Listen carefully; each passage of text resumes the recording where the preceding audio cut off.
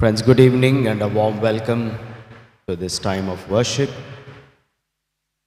Let us bow our heads in prayer. Our most merciful and gracious God, our Creator and our Sustainer, we bow before you in humble gratitude for the gift of life and for all the bounteous blessings and varied experiences that reveal your steadfast love towards us. And this evening, as we have gathered together to worship you and adore you, to lift up your holy name, recognizing that you are the Lord of life, the King of kings and the Lord of lords. May this worship service be acceptable to you and enable us, O God, to experience your presence, listen to your still small voice, and order our lives so that we would always bring glory and honor to your name. This we ask in the name of Jesus Christ, our Lord. Amen.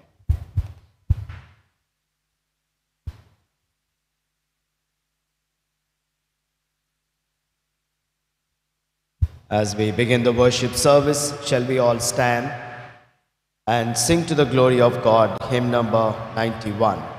All hail the power of Jesus' name. Hymn number 91.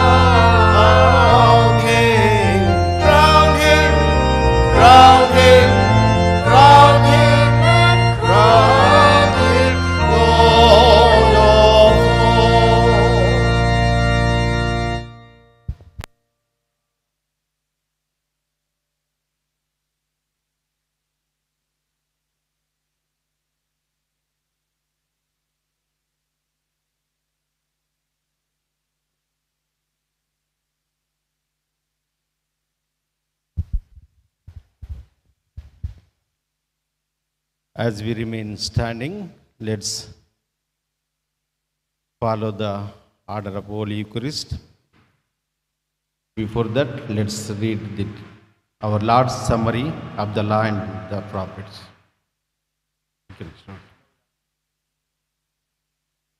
Let's pray.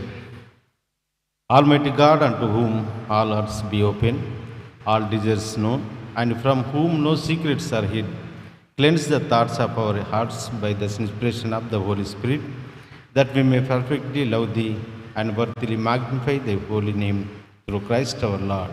Amen. Let's say together, Glory to God in the highest, and on earth peace among men in whom He is well pleased. We praise Thee, we bless Thee, we worship Thee, we glorify Thee, we give thanks to Thee for Thy great glory, O Lord God, Heavenly King, God the Father Almighty. O Lord, the only begotten Son, Jesus Christ, O Lord God, Lamb of God, Son of the Father, that takest away the sin of the world, have mercy upon us. Thou that takest away the sin of the world, receive our prayer. Thou that sittest at the right hand of God, the Father, have mercy upon us. For Thou only art holy, Thou only art Lord, Thou only art most high, O Jesus Christ, with the Holy Spirit, in the glory of God the Father. Amen. Let's turn to page number 490. Our Lord's summary of the law and the prophets. Our Lord Jesus Christ said, Hear, O Israel, the Lord our God, the Lord is one, and you shall love the Lord your God with all your heart, and with all your soul, and with all your strength. This is the great and first commandment. And the second is like it, you shall love your neighbor as yourself. There is no other commandment greater than this. On these two commandments depend all the law and the prophets. Lord, have mercy upon us and incline our hearts to keep this law. Dearly beloved, we have come together to hear God's most and to receive the body and blood of the Lord. Let us therefore kneel and examine ourselves in silence, seeking God's grace that we may draw near to Him with repentance and faith.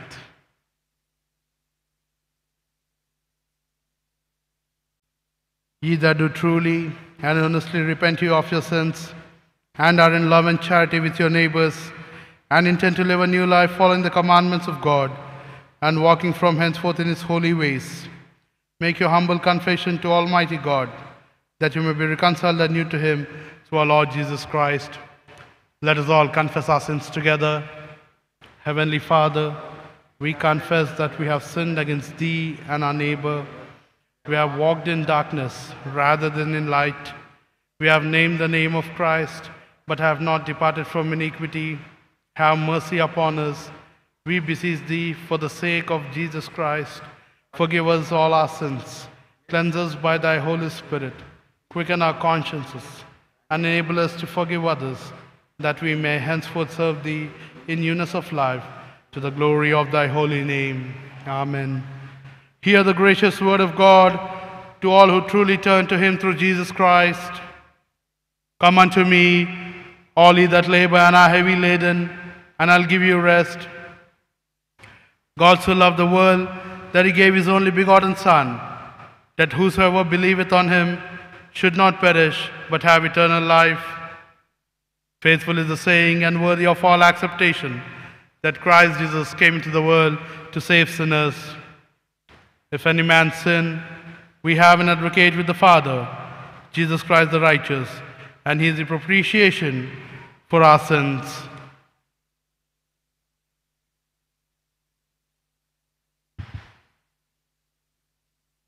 Almighty God, our Heavenly Father, who of His great mercy has promised forgiveness of sins to all who forgive their brothers and sisters, and with hearty repentance and true faith turn unto Him, have mercy upon you, pardon and deliver you from all your sins, confirm and strengthen you in all goodness, and bring you to eternal life through Jesus Christ our Lord. Amen. Thanks be to God. Please be seated. The ministry of the Word of God. Now the scripture portions appointed for this day will be read to us.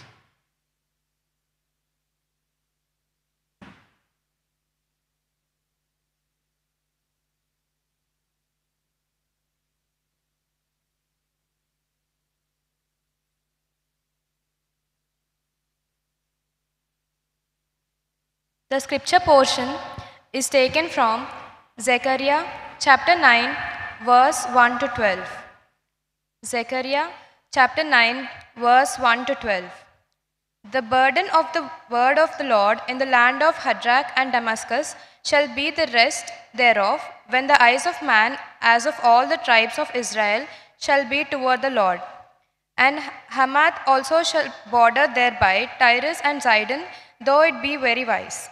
And Tyrus did build herself a strong hold, and heaped up silver as the dust, and fine gold as the mire of the streets. Behold, the Lord will cast her out, and he will smite her power in the sea, and she shall be devoured with fire. Ashkelon shall see it and fear.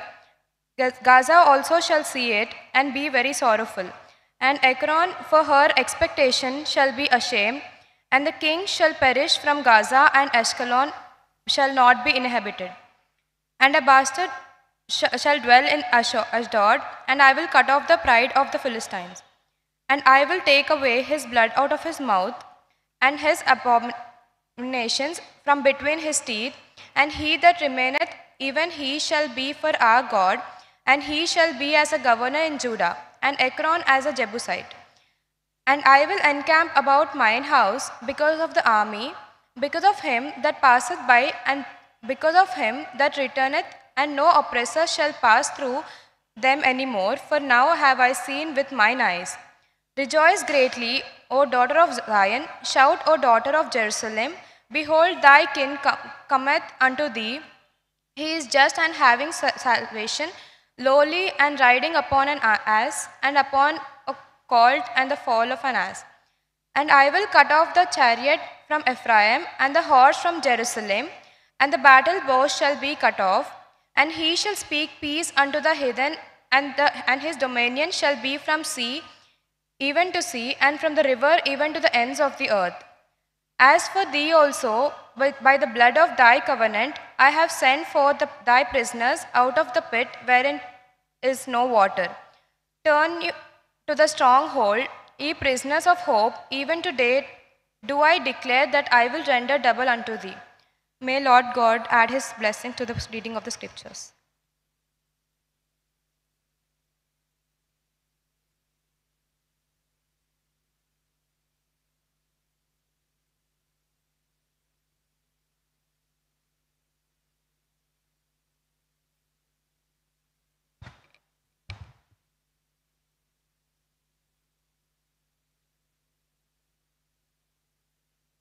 Theme for our meditation is Christ, the King of Peace. Today's responsive reading is from Psalm 24. Psalm 24. The earth is the Lord's and the fullness thereof, the world and they that dwell therein. For he has founded upon the seas and established upon the floods.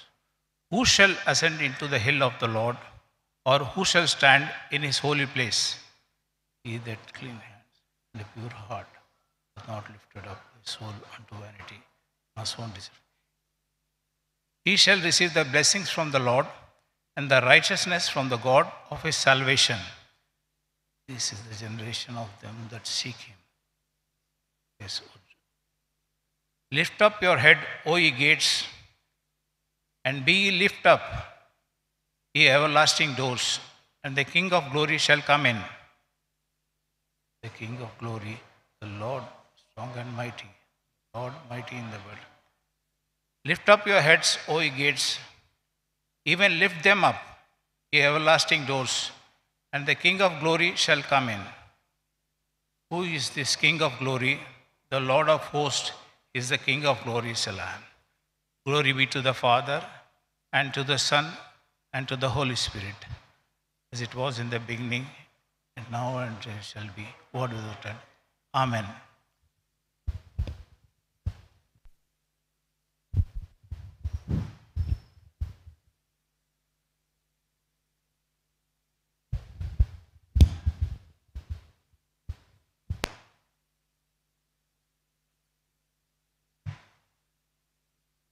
Today's epistle lesson is taken from Ephesians, 2nd chapter, 11 to 22nd. Ephesians 2nd chapter, 11th verses to 22nd verses. Wherefore remember that ye being in the time past Gentiles in the flesh, who are called uncircumcision, by that which is called the circumcision in the flesh made by hands, that at that time ye were without Christ, being aliens from the commonwealth of Israel, and strangers from the covenants of promise, having no hope, and without God in the world. But now, in Christ Jesus, ye who sometimes were far off, nigh by the blood of Christ. For he is our peace, who hath made both one, and hath broken down the middle wall of partition between us, having abolished in his flesh the enmity, even the law of commandments contained in the ordinances, for to make himself of twain one new man, so making peace, and that he might reconcile both unto God in one body by the cross, having slain the enmity thereby, and came and preached peace to you which were afar off, and to them that were nigh. For through him we both by one Spirit unto the Father. Now therefore ye are no more strangers and foreigners, but fellow citizens with the saints, and of the household of God, and are built upon the foundation of the apostles and prophets, Jesus Christ himself being the chief cornerstone, and in whom all the building fitly framed together groweth unto a holy in the Lord, in whom ye also are builded together for a habitation of God. Here ends the epistle portion. May the Lord add his blessings to the reading of his word.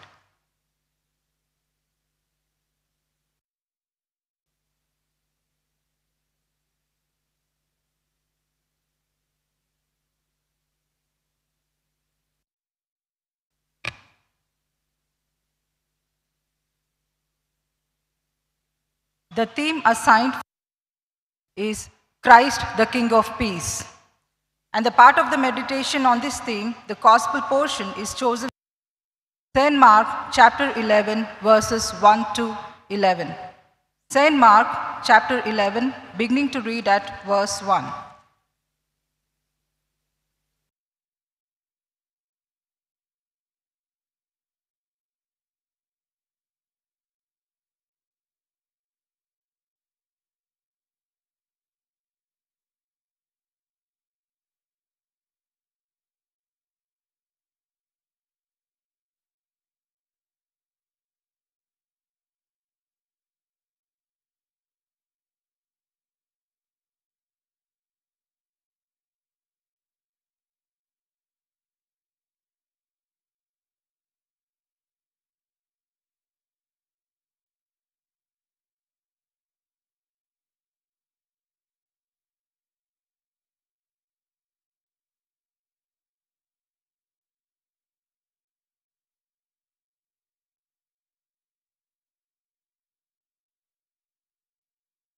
Spread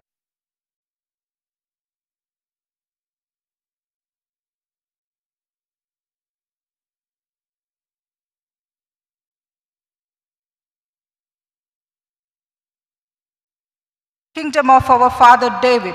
Hosanna in the highest heaven. Jesus entered Jerusalem and went into the temple courts. He looked around at everything, but since it was already late, he went out to Bethany with the 12. Here ends the reading of the gospel portion.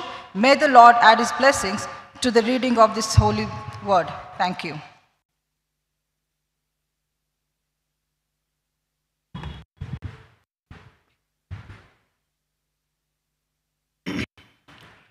Let us all once again praise God by singing hymn number 516.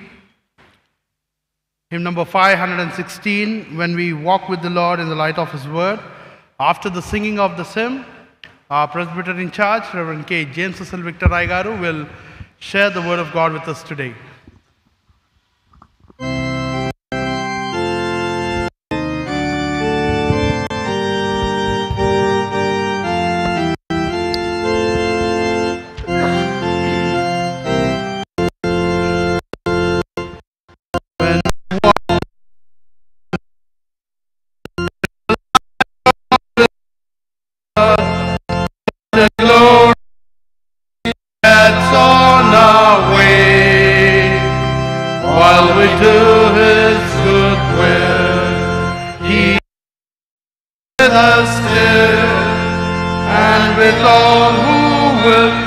trust and obey.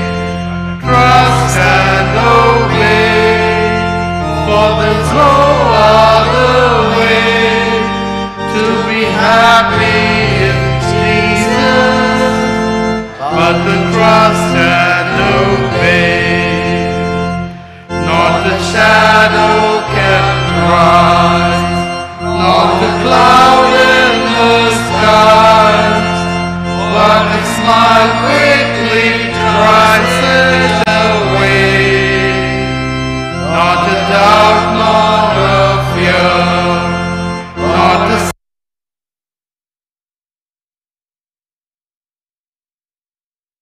trust.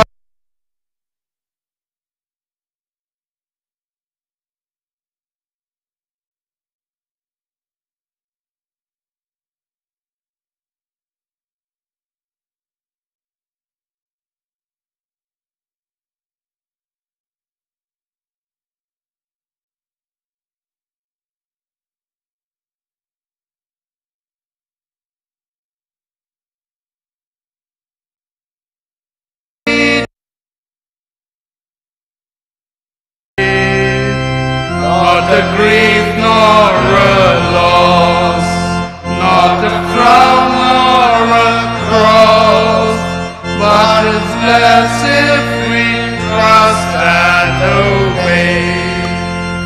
Trust and obey, for the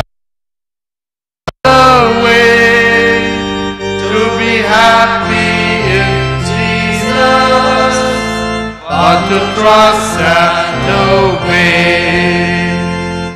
But we never can prove the delights of His love until all on the altar we lay.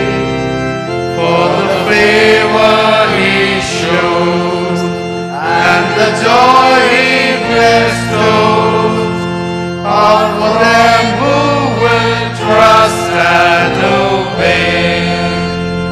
Trust and obey, for there's no other way to be happy in Jesus but to trust and obey. Then in fellowships we will sit at His feet, or will walk by His side in the way. What He says we will do, where He sends we will go. Never fear, only trust and obey. Trust and obey, for there's no other way to be happy in Jesus but to trust and obey. Let us pray. Gracious God, we praise you and thank you for this blessed evening. We thank you, God, for the opportunity to come into your holy presence, to worship you and adore you, to be strengthened by your word and the sacrament. At this time, as we reflect on your word, we commit ourselves into your hands. Fill us with your Holy Spirit and grant us your guidance so that we may understand your word and live accordingly. In Jesus' name I pray. Amen. Please be seated.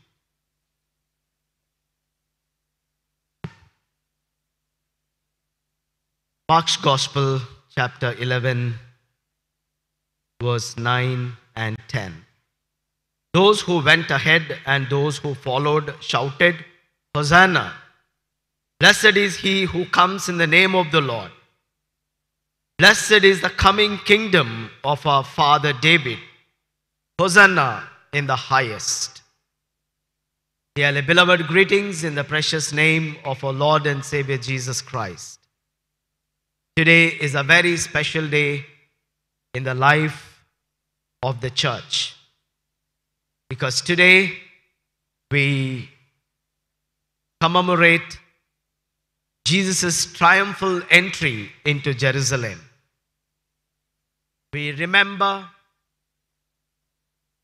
Jesus being acclaimed as king, accepted as king, and hailed as the King of Kings. This Sunday is observed as Palm Sunday,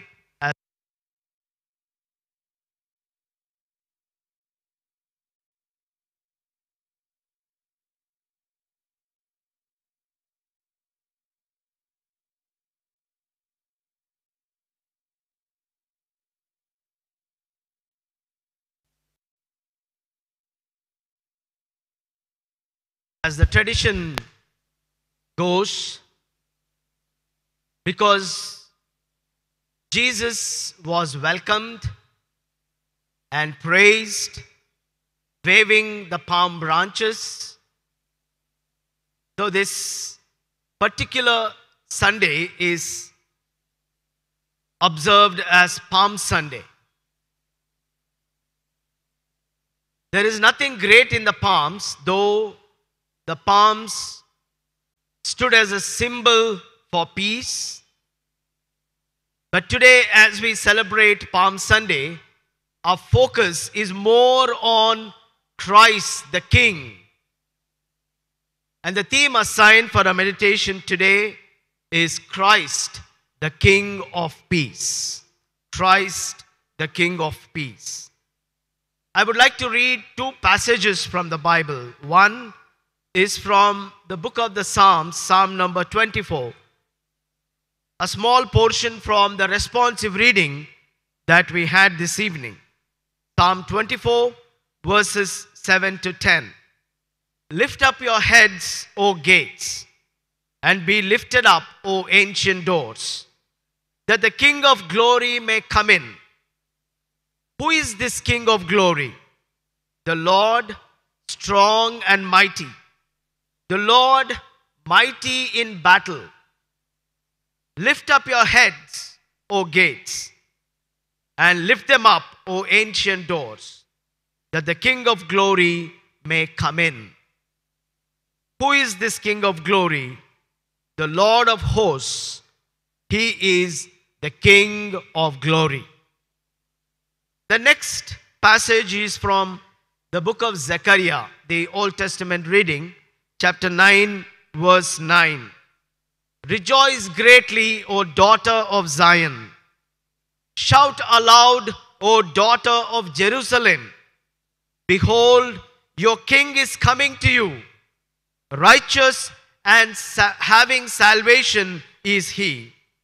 Humble and mounted on a donkey, on a colt, the foal of a donkey. Based on these scripture portions, I would like to talk about the significance of the prophecy. Next, the king himself, and then the significance of the day, the triumphal entry. If we look at the prophecy, we understand God's love towards the chosen. It's not just about the people of Israel, but it is all about you and me.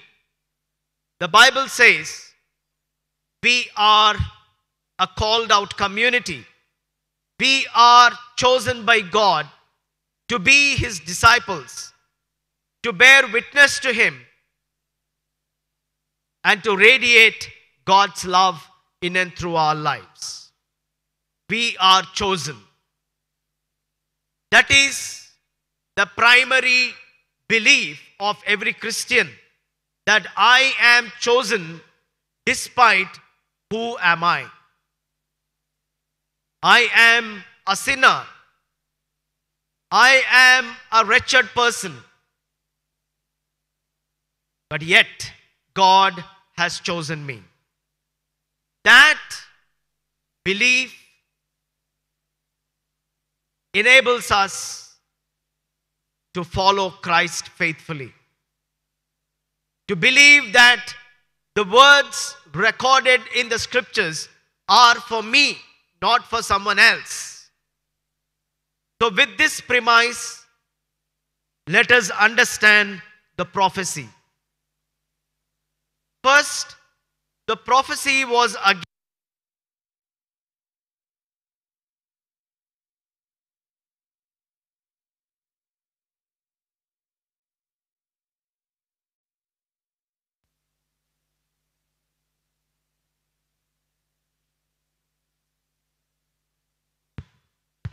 If you turn with me to the book of Zechariah, chapter 9, the very title of the chapter is Judgment on Israel's Enemies. God judges your enemy. And that is why God says, I will avenge. You don't worry.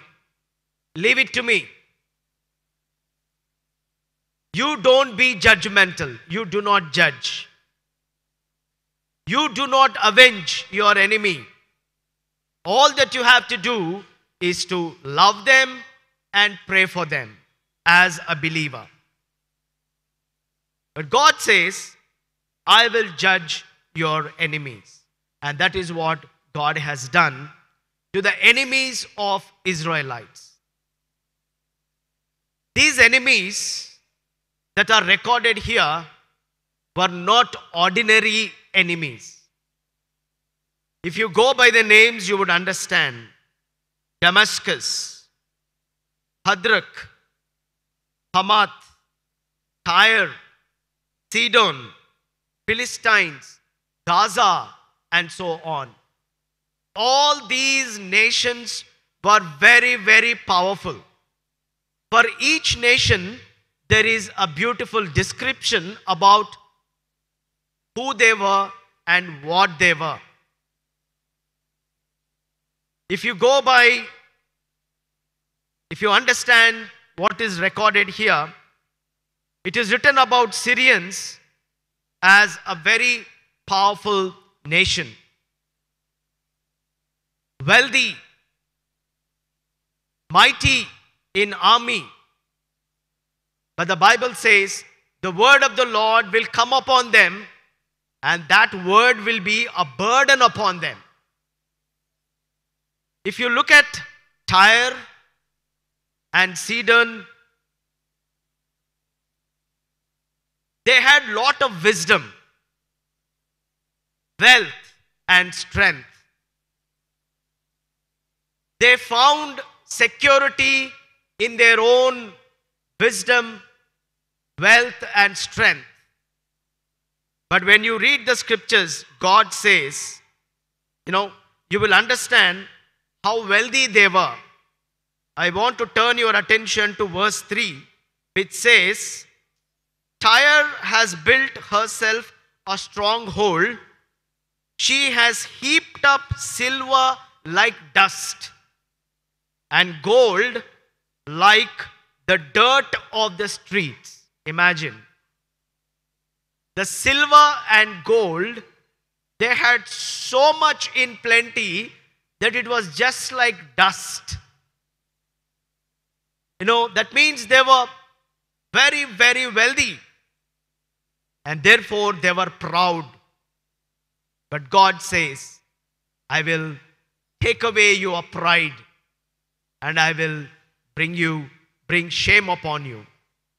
Because you have not learned to rely on the Creator, but you are relying on the created things. The moment we begin to rely on the created things than the Creator, that's when we experience the fury of God. When it comes to Philistines, they were a great city with many great warriors. But God says, your government shall be dissolved. the king shall perish. And not only that, there will not be any successor. See how harsh God's judgment and punishment can be. They were very strong, fortified, wealthy. But God says, I will bring everything to naught.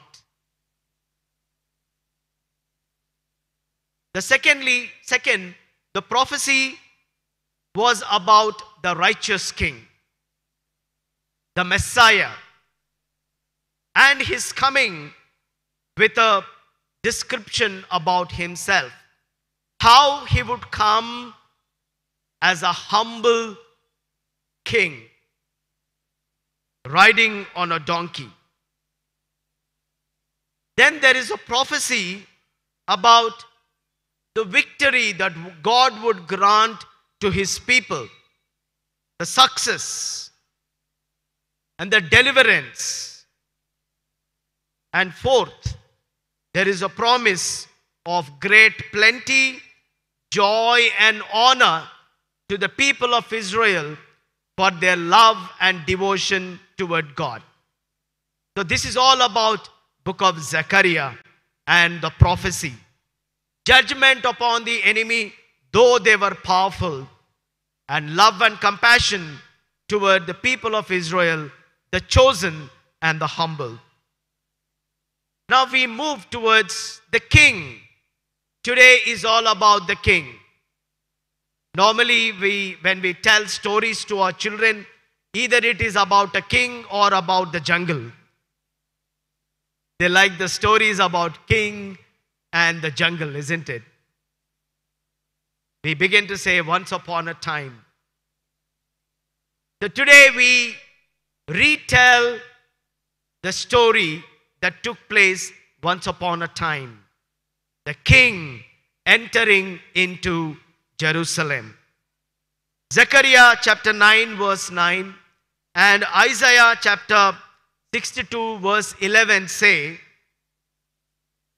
to the daughter of Zion, see, your king comes to you gentle and riding on a donkey, on a colt, the foal of a donkey.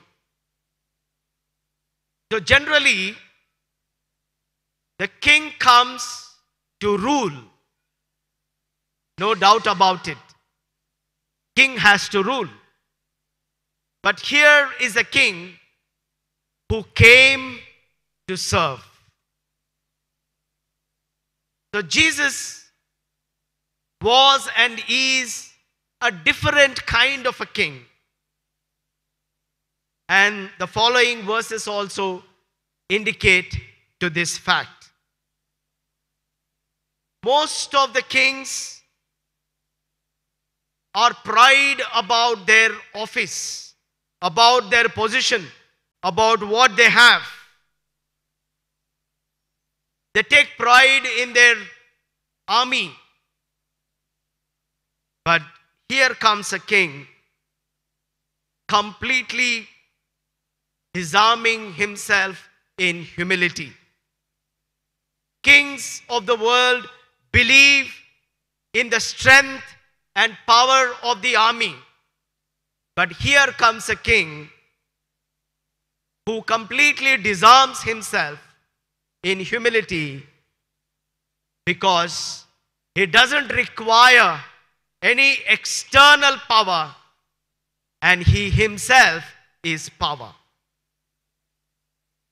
Being God himself and the Son of God, he comes in utter humility.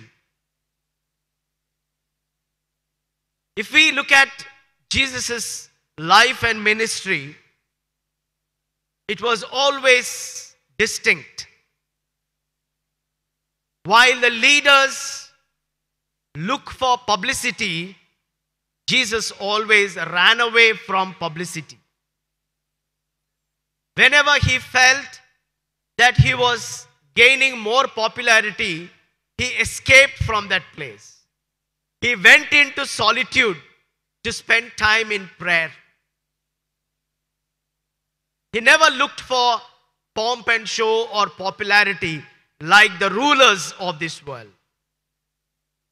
A very, very distinct and unique king, because he knew the purpose for which he was sent. And that king entered Jerusalem today. And we know it was not an ordinary entry, but a triumphant entry. So why do we call it a triumphant entry? Has he defeated anyone? We shall look at the scriptures. The triumphant entry of Jesus was the plan of God, because it set a stage for Jesus's climax.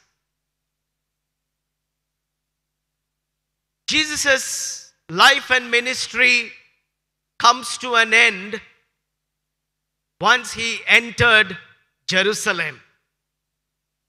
And from henceforth, the passion begins. The arrest of Jesus, the trials, the crucifixion, and so on.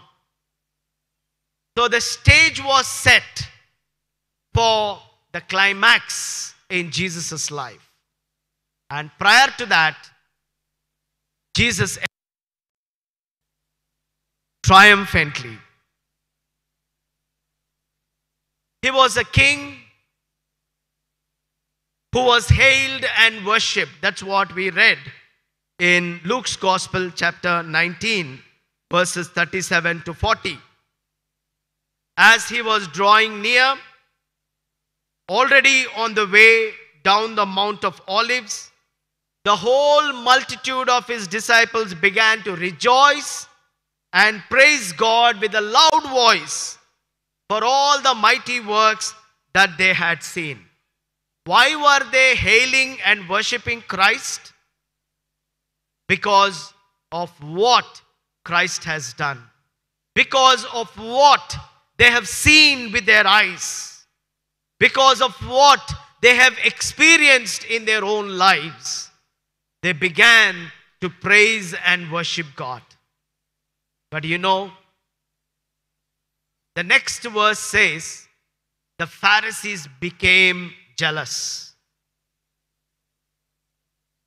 They said to Jesus, why don't you stop them from praising you, hailing you as Hosanna, as the Messiah, as the King?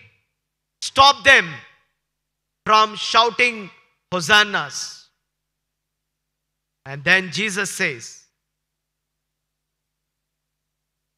I tell you, if these were silent, the very stones would cry out. If you are silent, the stones would cry out. It was predestined that Jesus should be acknowledged and acclaimed as the King of Kings and Lord of Lords. And therefore, it was a triumphant entry. He was a distinct king, as I said. He was a king hailed and worshipped. Not only that, he was a king who wept. Can you imagine a king weeping? It doesn't happen. Even if they want to weep, they will go to the closet and weep. A king should always showcase bravery, power, but never fear or anxiety. Here was a king who wept. But why did he weep? We read in the scriptures, Matthew chapter 23, verse 37. He stopped and wept for Jerusalem.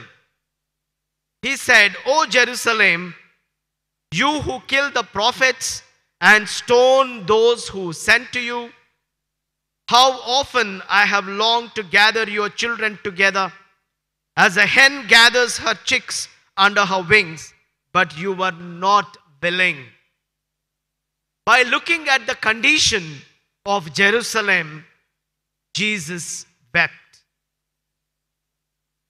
What a compassionate king is he. He is king, not supposed to weep. But when he looks at our life situation, he weeps over us with an intention to bring us back to himself. Jesus says, "I long to gather your children together as a hen gathers her chicks." God is compared with hen and we with chicks. Sheep and shepherd, hen and chicks, potter and the clay. All these are imageries which connect us with God, our Creator and our Redeemer. They only help us to understand how God loves us, tends us, protects us, and shapes our life. King, yet he wept. A very compassionate king. He's a king who is not interested in warfare but in peace. Zechariah chapter 9 verses 10 to 12.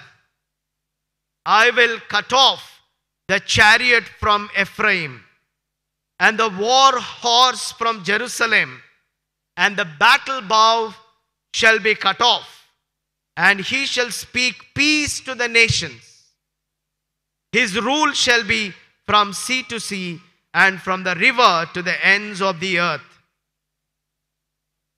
As for you also, because of the blood of my covenant with you, I will set your prisoners free from the waterless pit.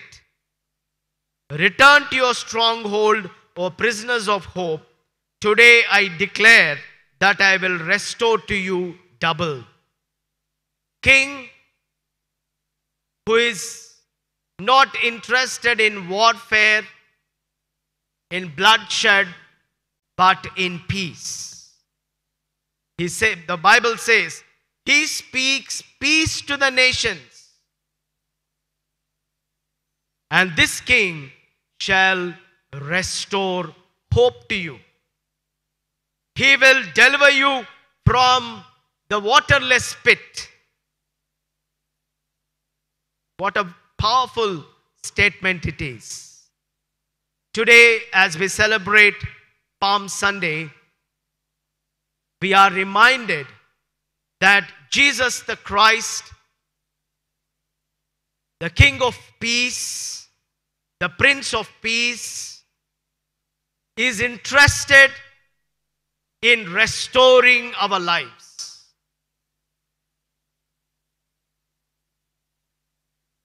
When we read the verse that he will free us from the waterless pit, Joseph should come to our mind. He was thrown into a waterless pit by his brothers. He could have perished there, but God brought him out from the pit. So someone titled Joseph's life as "From Pit to the Palace." When we trust God, the King of Kings and the Prince of Peace, He can deliver you from the waterless pit, and He can establish your life upon the solid rock. From hopelessness, He will lead you into a life filled with hope. God is interested in delivering you and me. When we read Ephesians chapter 2, Paul reminds us that he is also interested to reconcile you and me with God and with one another. I want to draw your attention to some of the key words here so that we understand how our lives would be without the King of Kings and the Prince of Peace. Formerly, you were Gentiles, uncircumcised, separated from Christ, excluded from citizenship in Israel, and foreigners to the covenant and foreigners to the promises of God, without hope, without God, and far away from God. But now, having been reconciled by Christ, you have a unique identity of your own. You are not a Gentile, but a believer. And circumcision has nothing to do with your faith. But all that you need to do is to rent your heart and invite Christ to be the ruler of your life. You are no longer separated, no longer excluded, but now you are included. You become part of the household of God. We call it oikomene, which means the household of God. Everyone who believes in Christ is included in that household, is part of that household. No distinction.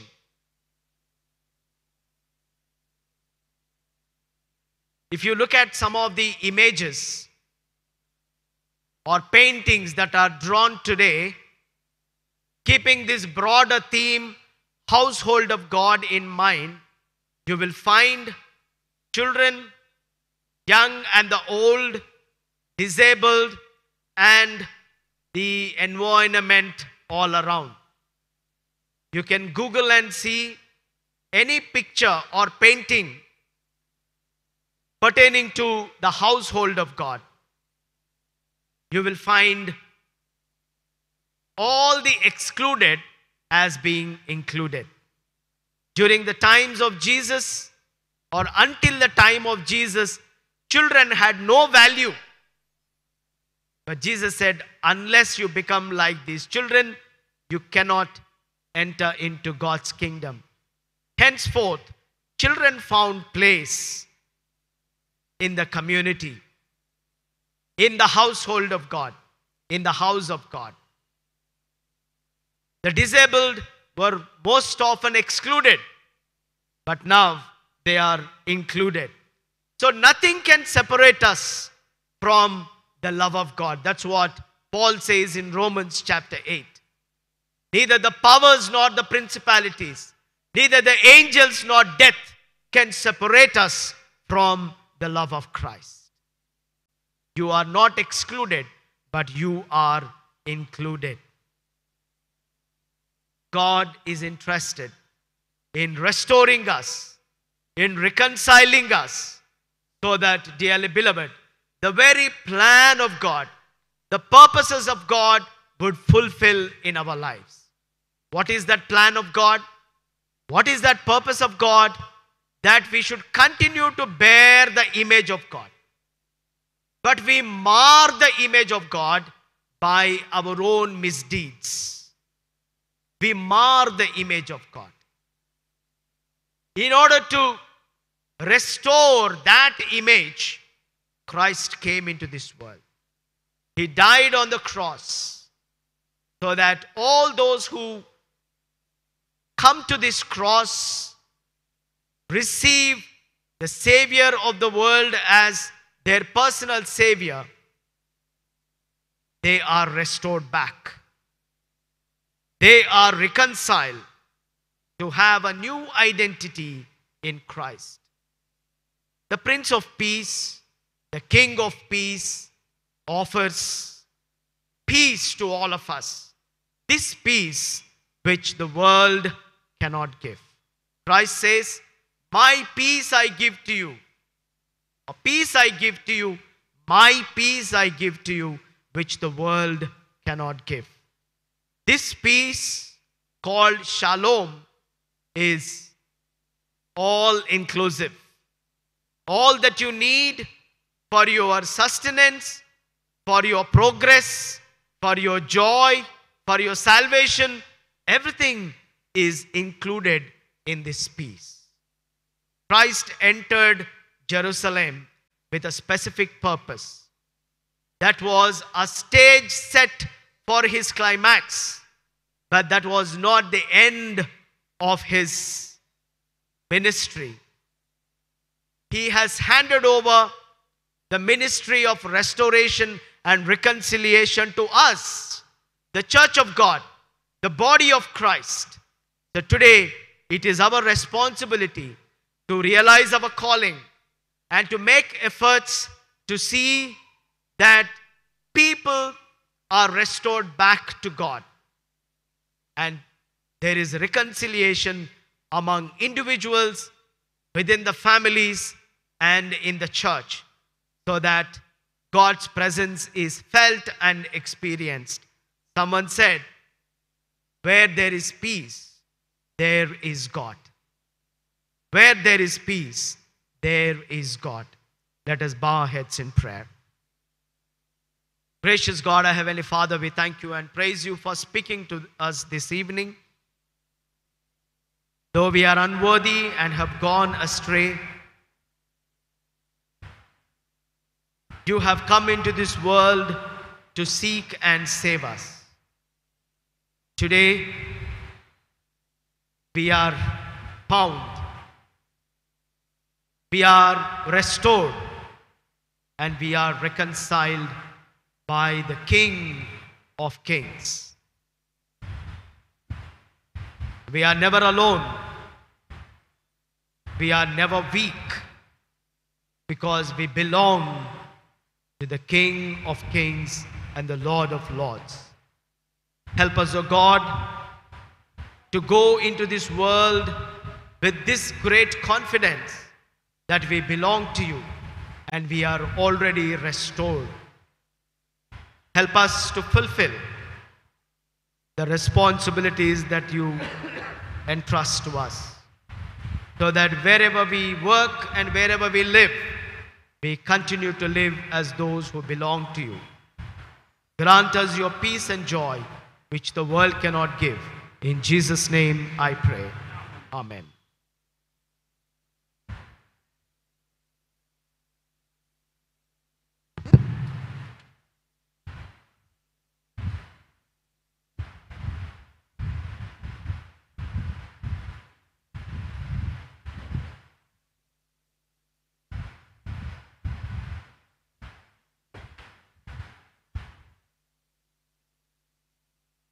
On behalf of the Pastor Committee members and the entire congregation, I would like to thank our Presbyter in charge, Reverend K. James Cecil Victor Aigaru, for sharing with us the Word of God. Aigaru, thank you so much. Let us all affirm our faith by saying the Nicene Creed that is found on page 493. Page 493. Let us all stand and affirm our faith by saying the Nicene Creed that is found on page 493.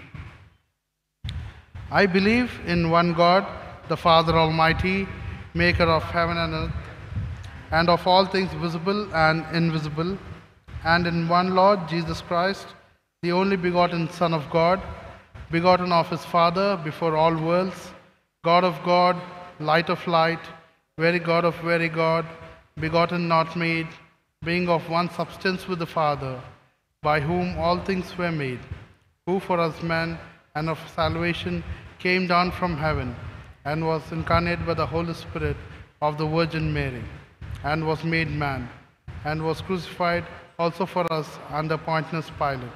He suffered and was buried, and the third day he rose again according to the Scriptures, and ascended into heaven, and sitteth on the right hand of God the Father.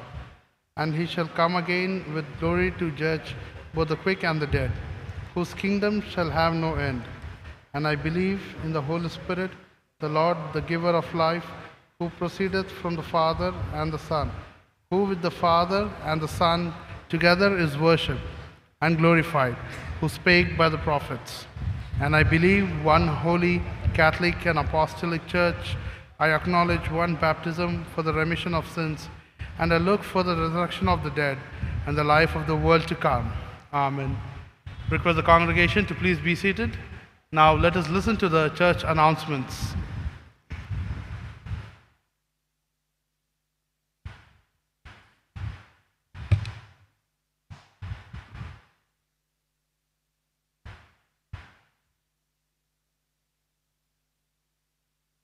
Good evening, church. Greetings to you all in the name of our Lord and Savior Jesus Christ. Please make note of the announcements. The details of the last Sunday offerings were as follows. In the 6 a.m. Holy Communion service, it was 24,460 rupees. In the 7:30 a.m. Tamil service, it was 32,470 rupees. In the 9:30 a.m. Telugu service, it was 1,19,710 rupees. In the 6:30 p.m. English service, it was 1,14,260 rupees. The offertory collected on a Friday service was 32,680 rupees.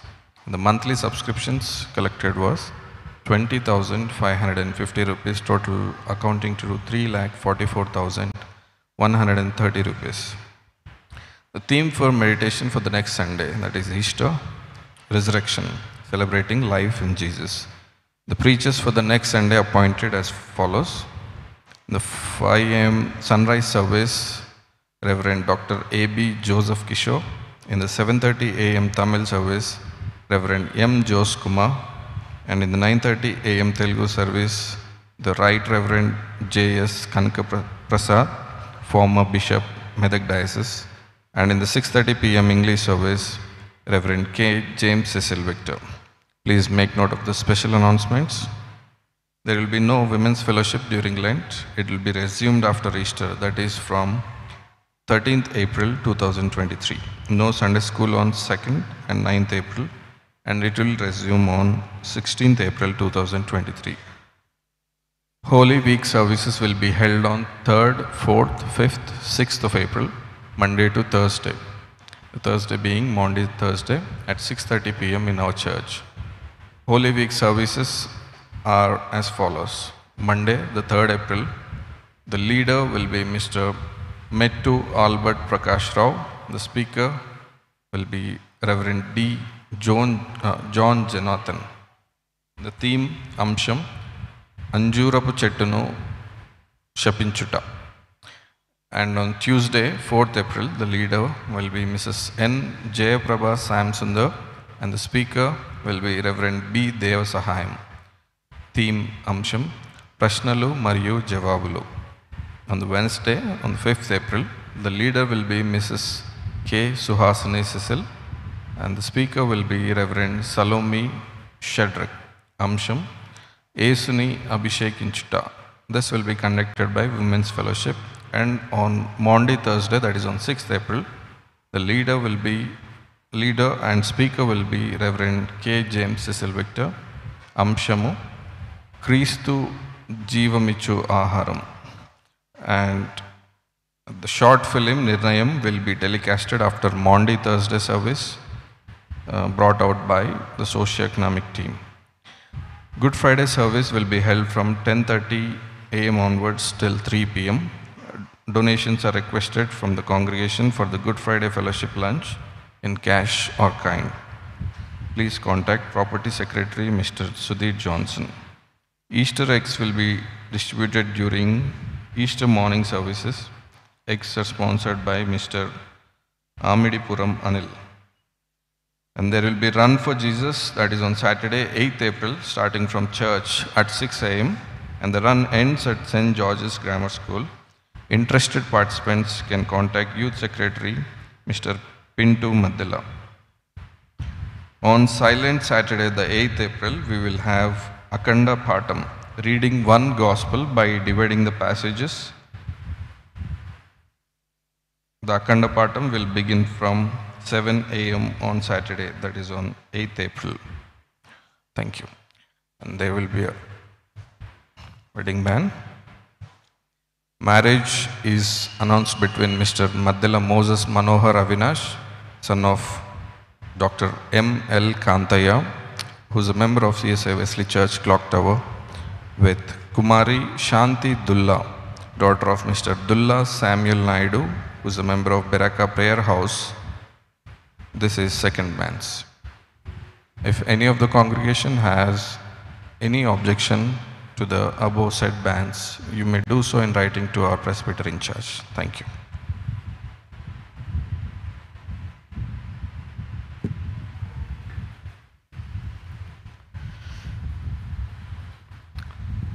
Friends, I would like to first of all thank God for enabling us to complete the painting and renovation work of our church. If we talk about renovation, it started almost a year ago.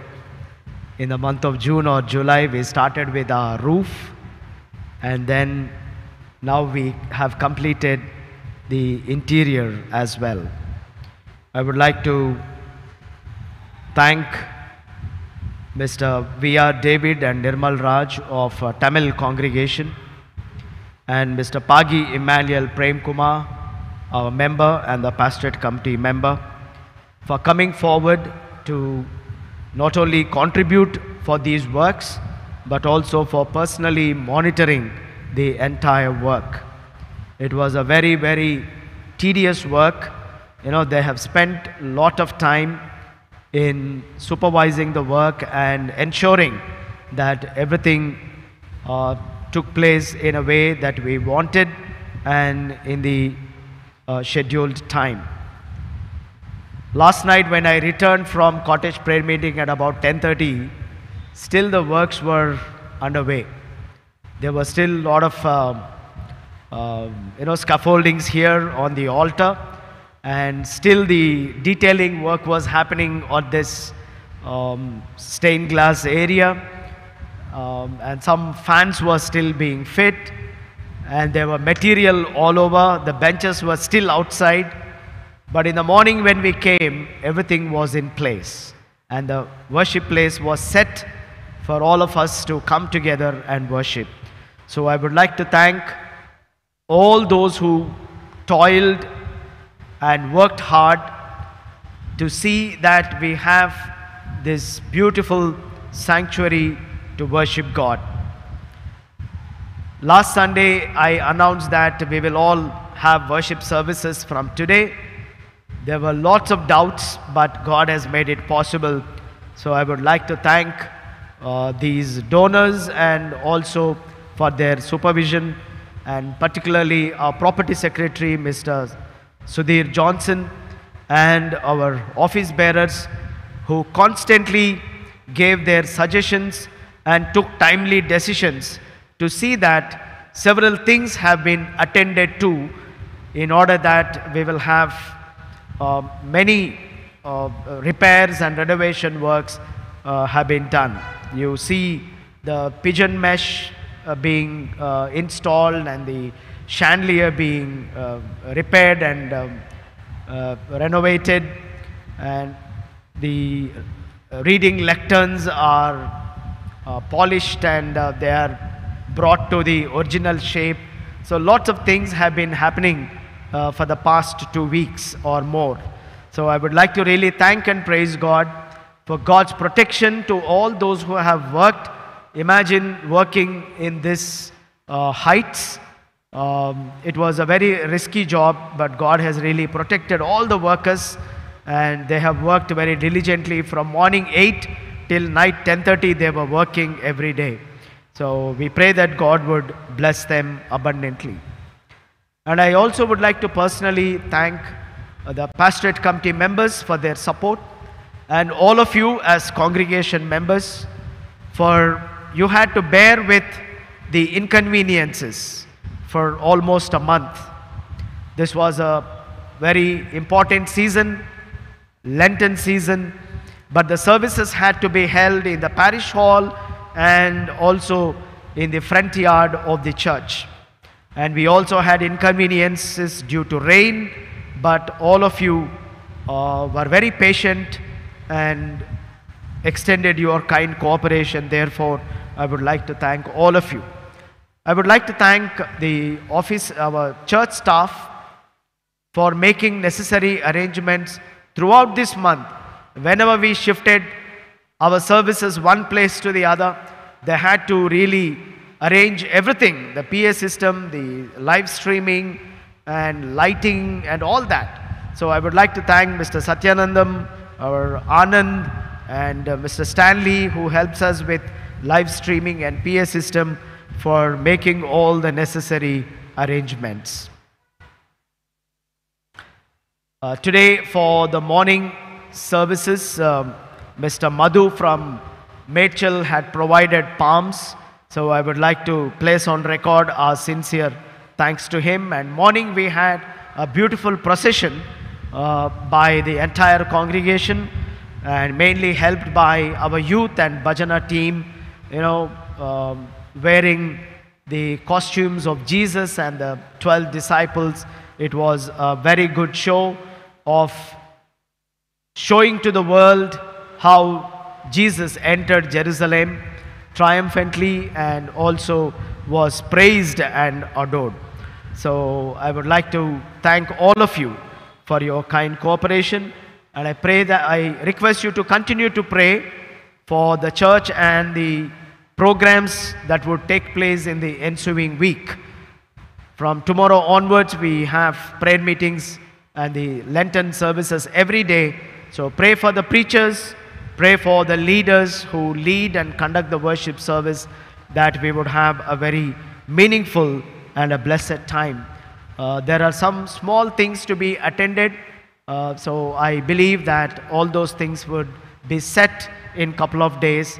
And I once again thank all the donors, and particularly Mr. Pagi Emmanuel Prem Kumar for his personal involvement and supervision in ensuring that everything took place and in time. Thank you. God bless you.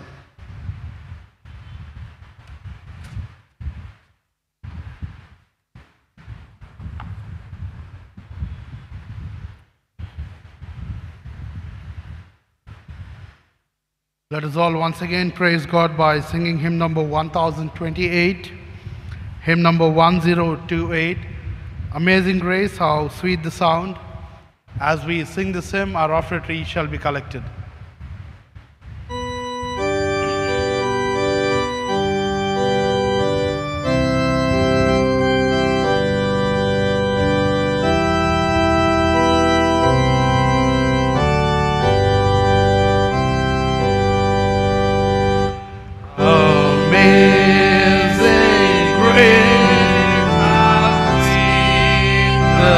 Sound that saved a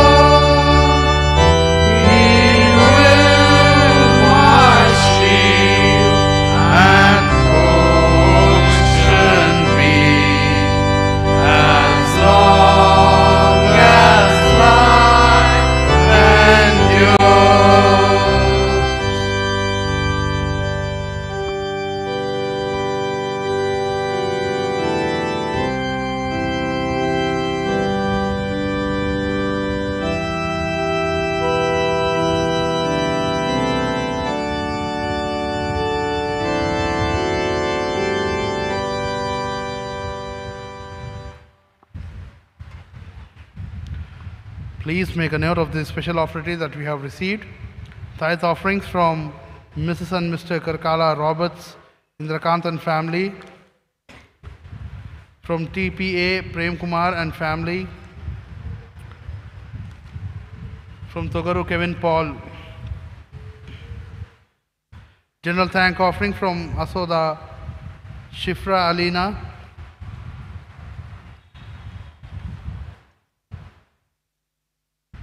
And general thank offering from Srimati and Sri T. Samson Dayanand and family. Let us all pray for the general offertory and also for the special offertory that we have received. Let us pray.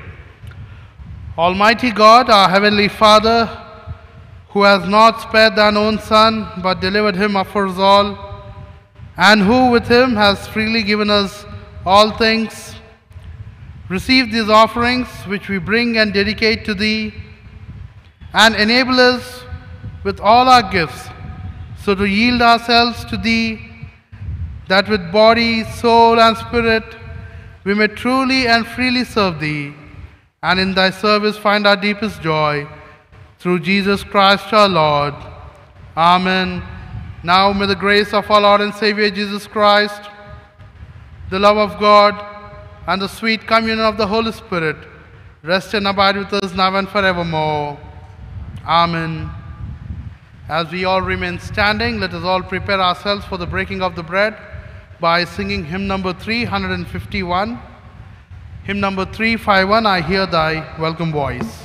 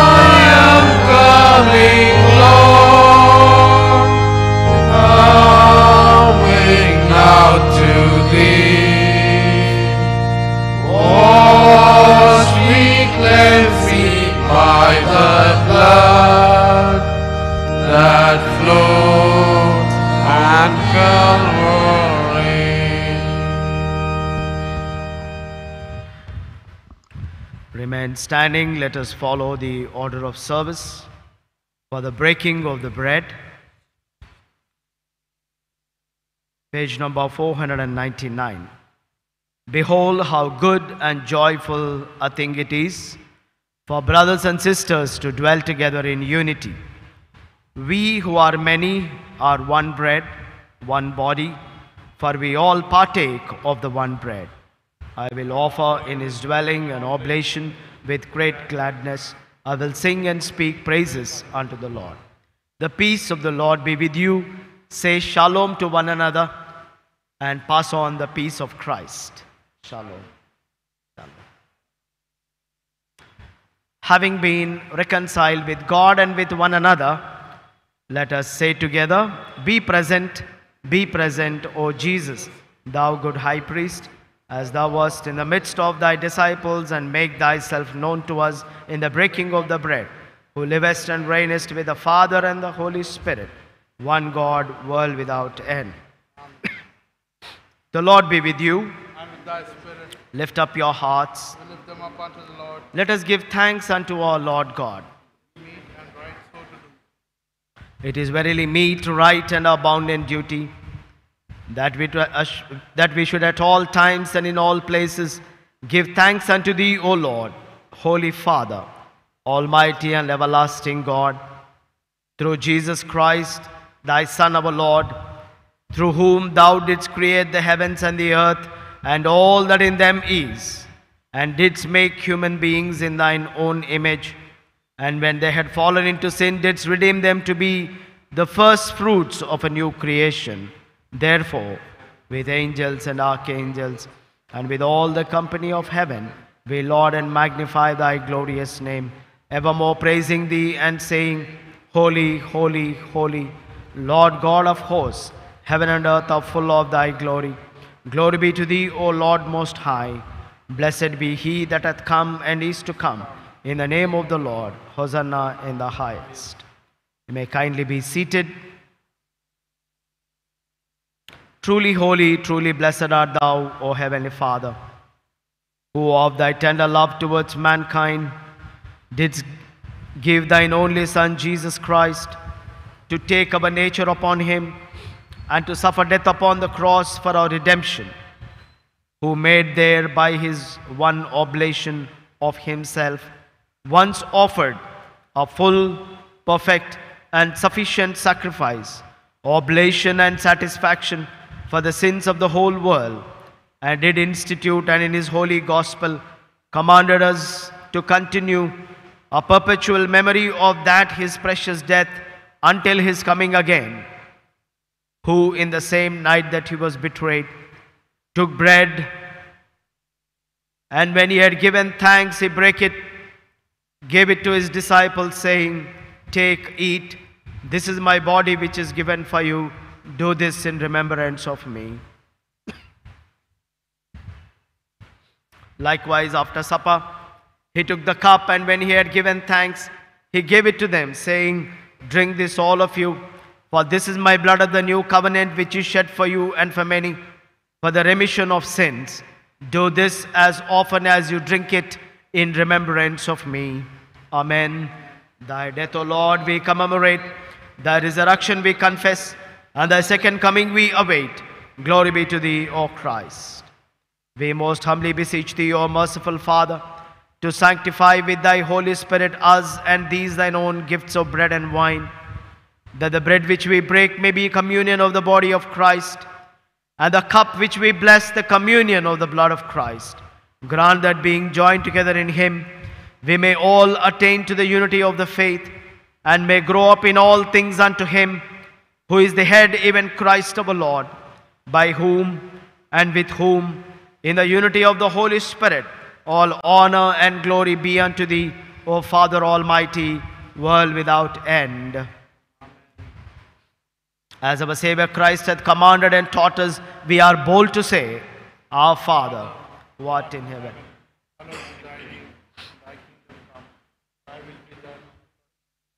Give us this day our daily bread. Forgive us trespasses, as we forgive them that trespass against us. Lead us not into temptation, but deliver us from evil. For thine is the kingdom, the power, and the glory, forever and ever. Amen. As we prepare ourselves to approach the table of the Lord, let us examine ourselves and say together the prayer of humble access.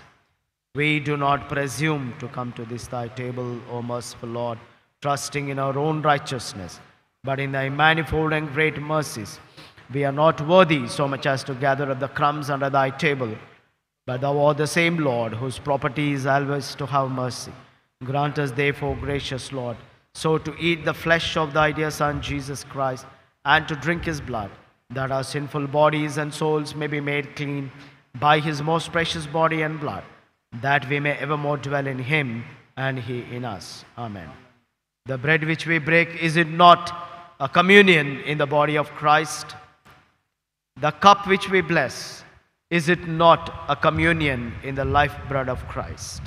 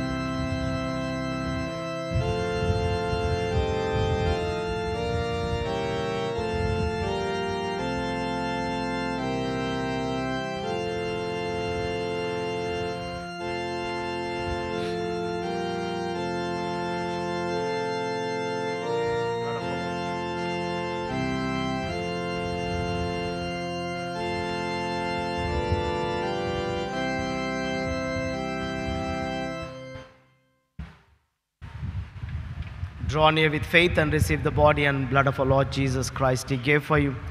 Remember that He died for you. Feed on Him in your hearts by faith and thanksgiving.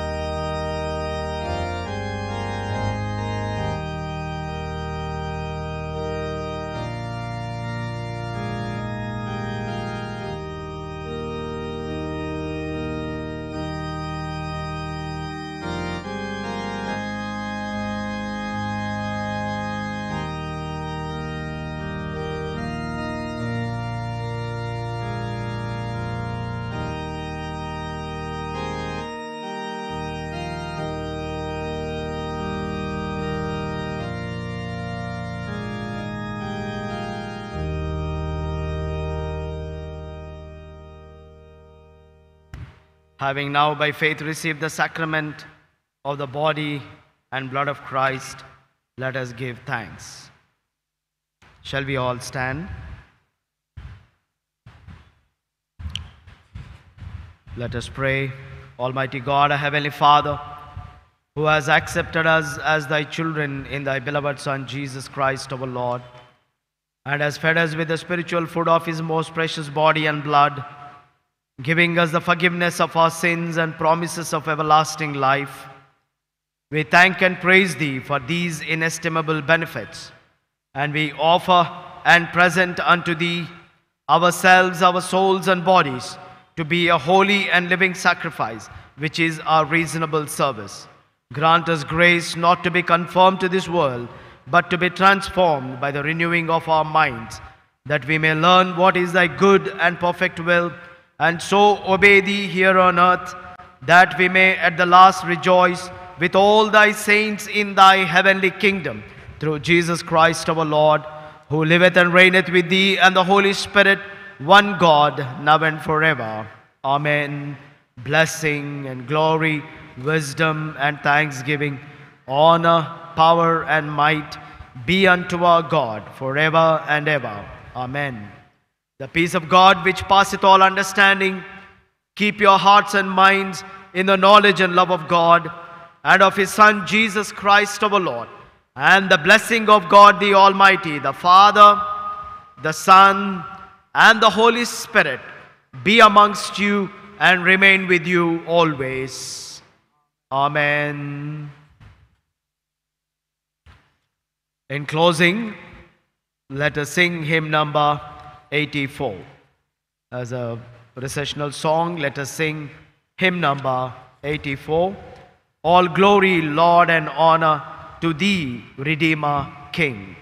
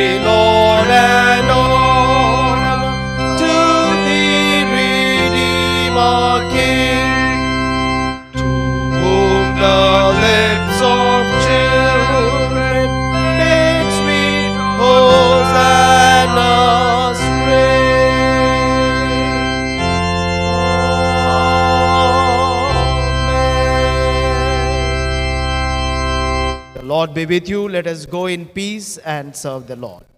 Amen.